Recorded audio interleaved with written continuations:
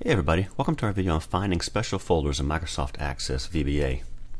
Recently I did a video on the file system object, and more specifically the folders object within the file system object. And in that video we touched on the special folders that you can get at using the file system object. Unfortunately, the file system object only gives us access to 3 special folders, but there are actually a lot more than that available to us on a Windows machine.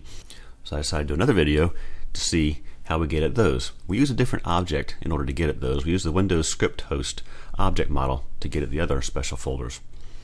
So let's take a look at a form that I've built specifically for this.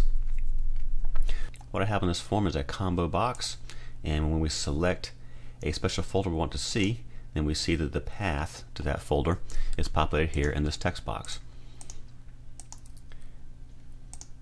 You see there's quite a few of them here for us to get at. Let's take a look at our code, see how we did this. There's not much to this code. As you can see, we've got more comments here than we've got actual code. So we have a choice here on how we want to get at this object model. We can use early binding, which I've done here, okay, where we declare a WSH shell object. I'm going to put it in a variable called object shell.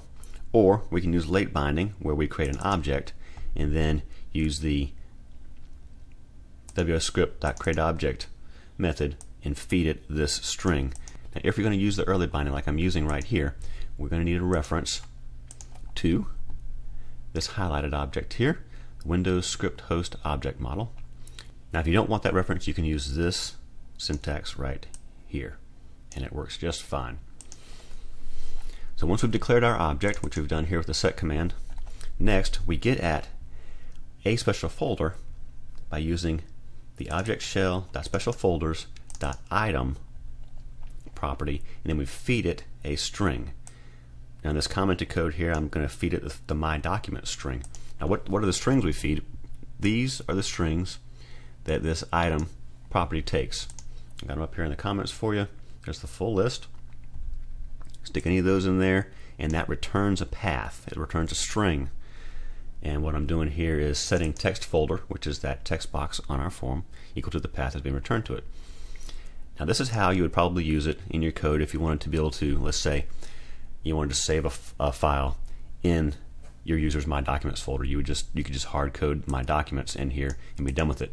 But what I've done on the form over there with my combo box is I wanted to be able to select something in the combo box and then see that path show up. So what I've done is I've made a table to hold a list of those constants, okay, those strings. And that's in the folder name column here. And then let's put our form and design view really quickly. Here's our combo box, and here is the row source for our combo box. And it's a simple query against that table. Set the folder name from special folders, ordering it by folder name. And then on the onChange event, that's what we're doing here. The onChange event of our combo box. Same command, object shell SpecialFolders.Item, and then the value returned by the combo box in there, and then there the path goes in our text box. Now, the other way that we can get at these special folders is through the special folders collection. And I've got a button here, and when we click it, it's going to list all the items in that special folders collection. Over here on the left is the index of the item in the collection. And then here, of course, is the path of that item. Back in our code, let's take a look at the code behind that button click. There it is. There's our command button. And to click again, declaring our object, our WSH shell object. We're using as an integer, and that's going to be the index number in our collection. We set a reference to our WSH shell object. Clear out our text box. It's going to hold our results.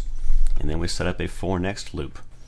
For I, our integer, equals 0 through the count of items in our collection minus 1, okay, because we have a 0-based indexed here. So object shell.SpecialFolders, that's the collection. Count tells us how many, of course, items are in the collection. And because we're 0-based, we're going to subtract 1. Then we have very similar syntax from there. An object shell.SpecialFolders, and we're using an index to get at the item. This returns a string path. And then we got some formatting code here. Text folders, which is our text box, equals what we already have in our text box. Appended to that, the item number in our collection.